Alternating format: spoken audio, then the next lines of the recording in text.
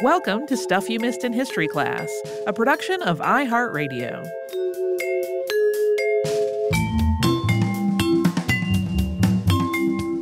Hello and happy Friday. I'm Holly Fry. And I'm Tracy V. Wilson. We talked about Ruby Payne-Scott this week. Uh-huh. A woman who I sort of love. Yeah. I will talk about one quote that I did not include because it used phrasing that I think we both hate. Sure. But I want to mention it here because it's a good example of how even people who are your allies can say things that they maybe don't mean to be so awful, but are. Oh, no. Which is that in Joan Freeman's biography, she describes Ruby as shrill. Oh, I hate it. Yeah, I hate it. You would. But she also says, but she used that voice to, advocate for change. And it's I see what you're doing, but I wish you would have chosen any other word. Again, too, that was written many years ago. I was just going to ask when it was written, because I for sure have read things for work that were written a decade or more ago that I feel like if the person were writing it today, they would not have used that language. Yeah. I think she probably wouldn't have, but I don't remember which, I think maybe it was some of the G.K. Chesterton research. There were people that had a focus on his weight that I think I won't say it might have been handled kind of sensitively because it wasn't it really, but I really feel like some of the folks who wrote those things, were they writing them now, would not. They choose different language. Yeah. We didn't talk a ton about it, but I really, really love pretty much any discussion of Ruby and her family. Mm-hmm. And particularly, Ruby and Bill seemed smitten with each other. Mm-hmm. And there are some very fun pictures that I found in one of the biographies I read, which is called Under the Radar. And they're pictures of them with their bushwalking club and things that were taken by their bushwalking club. And there's one particular photograph taken in 1947, so they would have been married a few years at that point. And they're out in the middle of nowhere, and Ruby is washing Bill's hair. And it's the sweetest, most charming thing to me. It's so cute, and anytime you see people who are married taking care of one another in that way, I find it very charming, and it's so sweet. And they do always seem like they're just sort of completely gaga over each other, which I love. Yeah, yeah. We didn't talk about their kids much. Their kids are still alive, but I will say they produced a mathematician who's incredibly well respected in their son Peter. And if any part of you, if you're an art person, heard the name Fiona and went, is that Fiona Hall, the fairly well-known sculptor? It is. That's their daughter. She has done a lot of amazing art over the years and continues to. So, like I said, didn't want to focus on them too much, but yes, pretty amazing kids from what seemed to be two pretty amazing parents. When you think about the fact that Bill was a feminist in the 1940s, that seems pretty amazing. Yeah.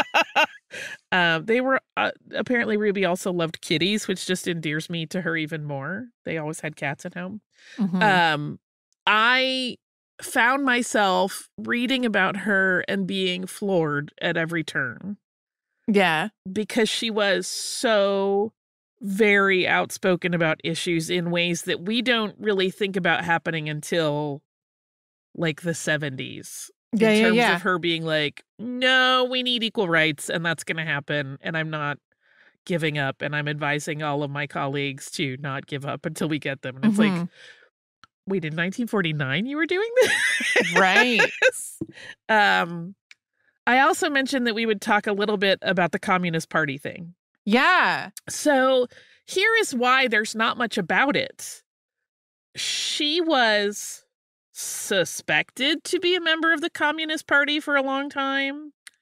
Well, she must have been because they gave her that nickname, right? Well, she was, but there wasn't conclusive evidence. And the Australian Security Intelligence Organization had a dossier on her. They thought she was a communist, but there wasn't any direct evidence that they had initially. And it wasn't until later when a person who had also been a member of the Australian Communist Party, which I don't remember the exact name of it, but was like, oh yeah, she was a member for a little while. And it seems like it was one of those things for her that was very much in line with her very, very leftist politics. And then as things kind of shifted in the world in the 1950s, she stopped participating and was no longer a member. But we don't have much more info than what I just said. Like, we really don't. She didn't seem to record anything about her thoughts on it or her interest in it. She doesn't seem to have been super active because it would have been more obvious, I think, to more people, and the ASIO would have had more concrete information than they did. So it's a little bit, it's one of those strange things that comes up a lot where it's like, she was a communist. And it's like, yes, but was she practicing? Which sounds like when you would talk about someone lapsing as a religious follower, but she seems to not have been doubled down into it by any means. Right. Well, so one of the things that we've talked about related to like the United States labor movement and like the civil rights movement in the United States is that like a lot of these movements had a lot of ideas in common with the Communist Party about like equality and workers' rights and all of that. And my understanding of communism in Australia specifically, especially in like around the 1940s-ish, was like really strong connections to the labor movement and to organized labor, and to like anti-fascism as fascism started to grow in parts of the world. And so I think it's a lot of people immediately start to think about like the Soviet Union and Soviet politics and things like that. And it's like there were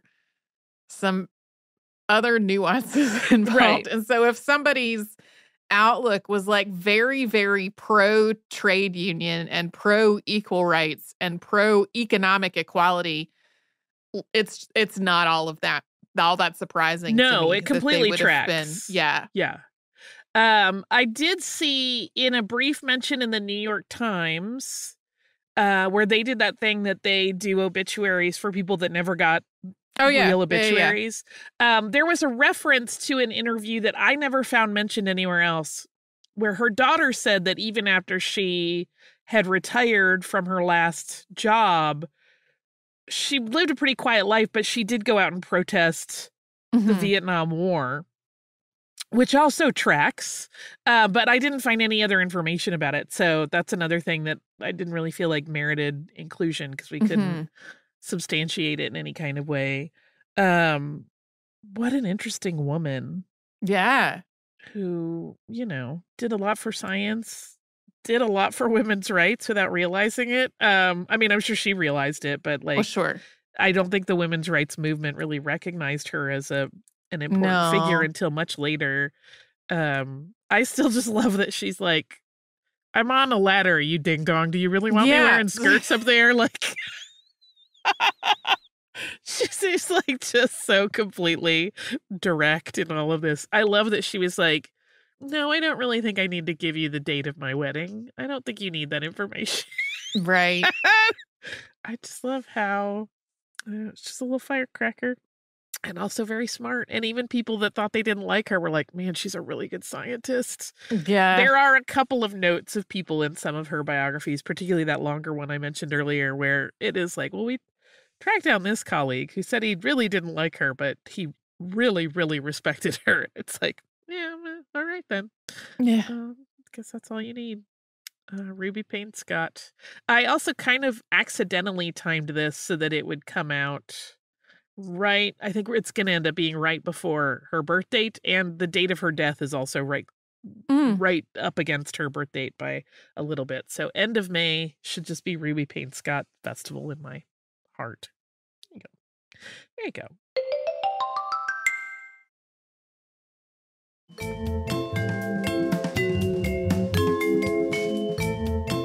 This week on the show, we talked about Hasakura Tsunenaga and a delegation from Japan to to North America and Europe at a time when sometimes it may seem to folks that the world was not as interconnected as it really was.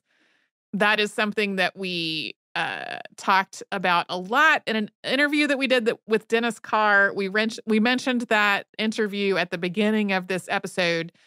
It was in conjunction with an exhibition at the Museum of Fine Arts Boston that was all about this Manila galleon trade and how the Manila galleon trade like influenced life in the colonies, life in Europe, art, all of that kind of stuff. And so like we had already talked some about the world being like globally connected at that point in history when folks might not imagine that that was the case.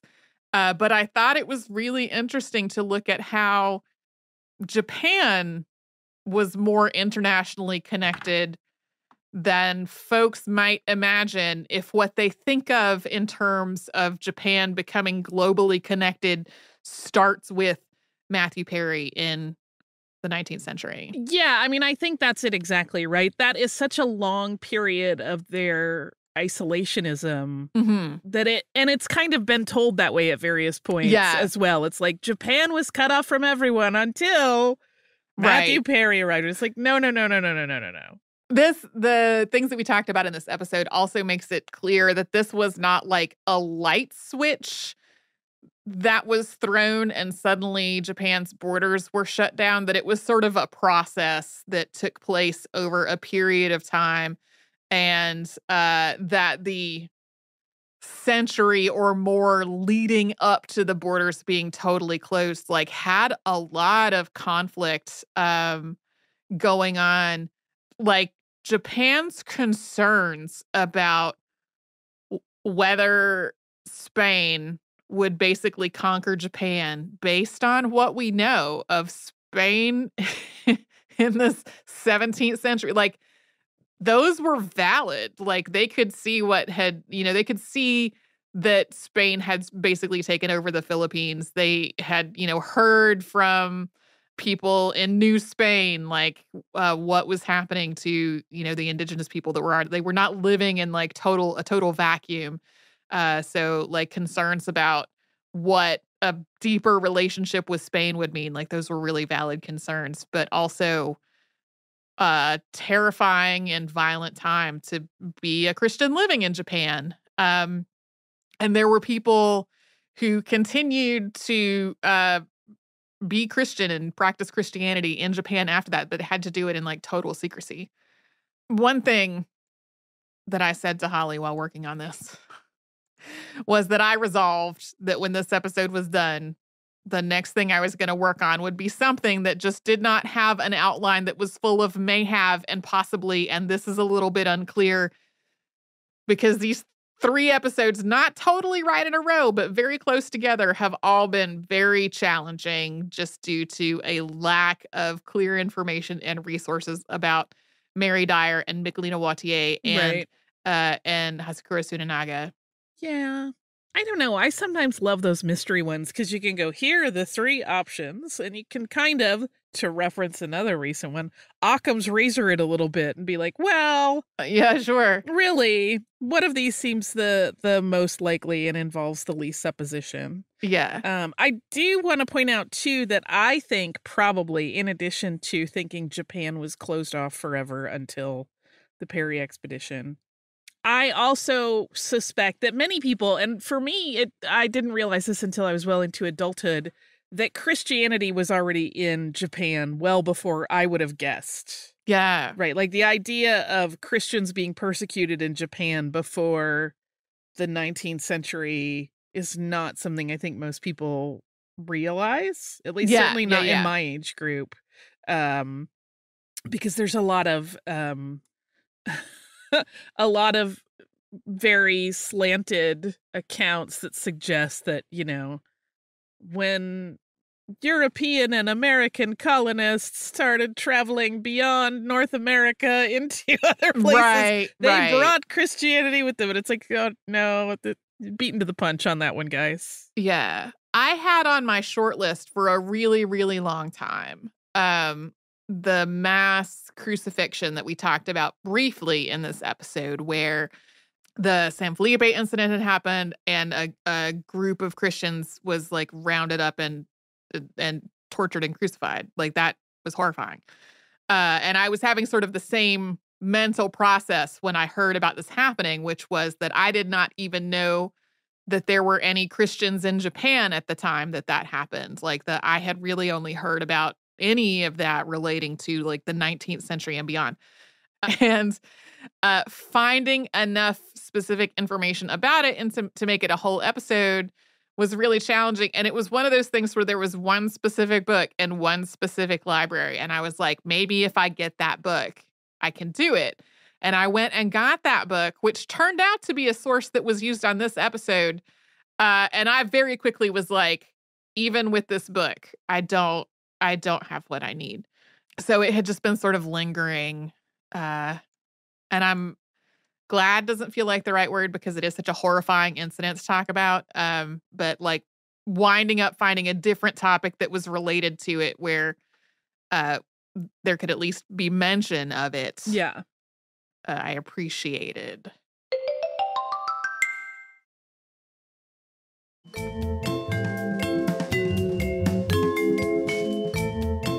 On a lighter note. Yeah.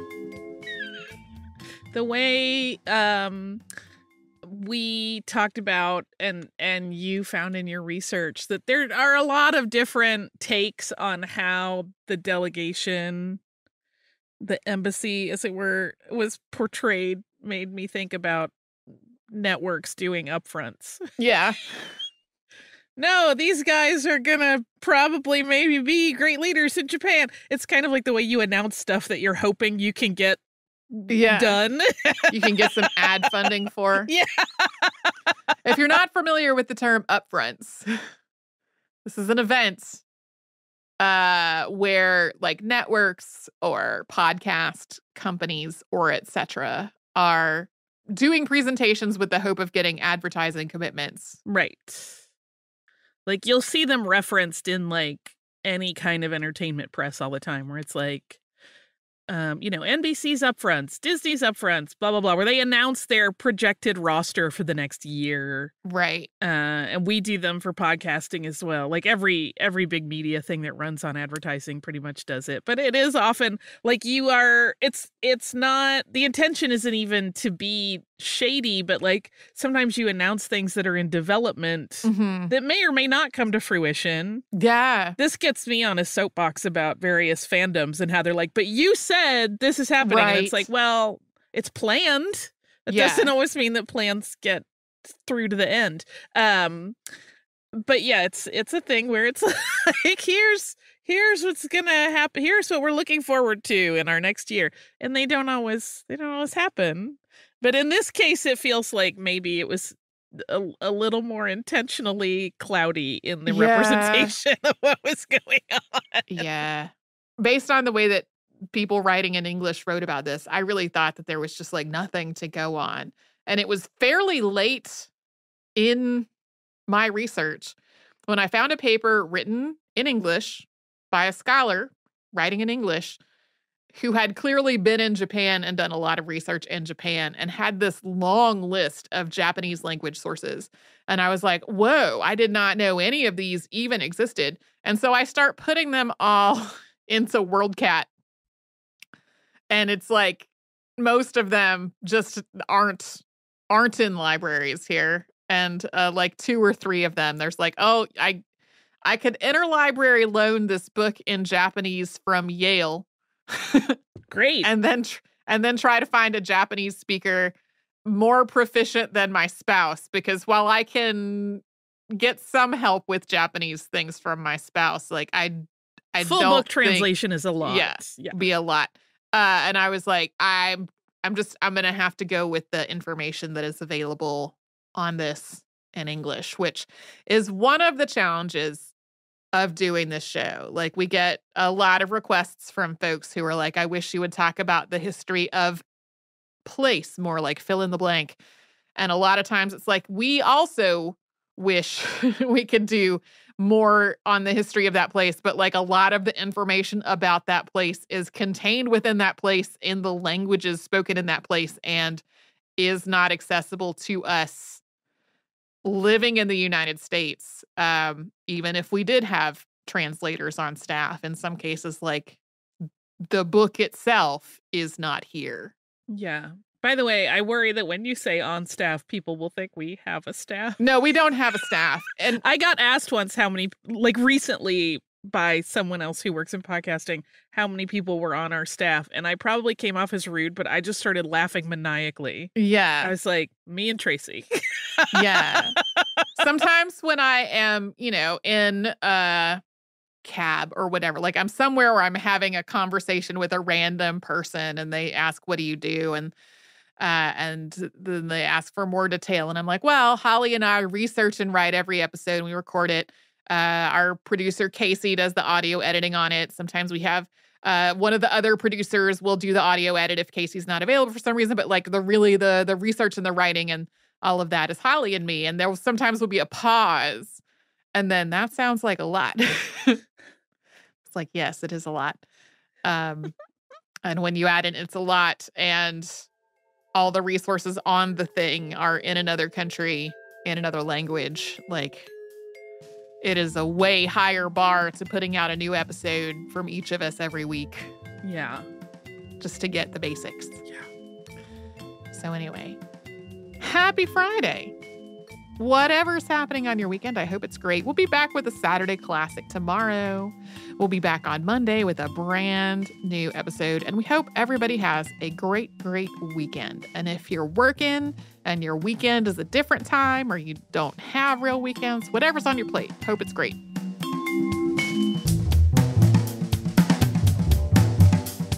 Stuff You Missed in History Class is a production of iHeartRadio. For more podcasts from iHeartRadio, visit the iHeartRadio app, Apple Podcasts, or wherever you listen to your favorite shows.